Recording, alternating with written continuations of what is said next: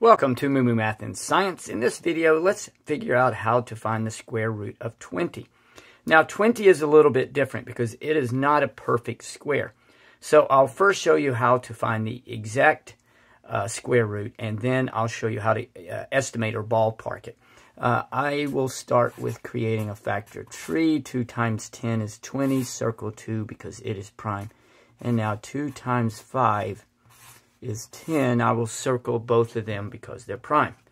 Now I can place these back under the radical symbol. We have 2, 2, and 5. And remember, you can only take out pairs of numbers. So I can remove the pair of 2's, and 5 remains under the radical sign. So the exact square root of 20 is 2 square root 5. Now, let's figure out a way to ballpark this, okay? So we have 20 here, and 16 is a perfect square, and 25 is a perfect square. So what I'll do, the square root of 16 is 4, square root of 25 is 5. So 20 is going to be roughly somewhere in between that. So I'm going to say the ballpark is 4.5.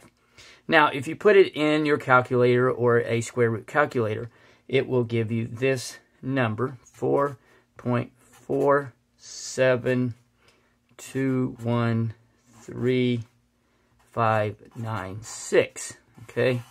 So, as you can see, if you ballpark it this way, perfect square of 16, perfect square 25, you can get a pretty good ballpark number of what the square root of 20 is.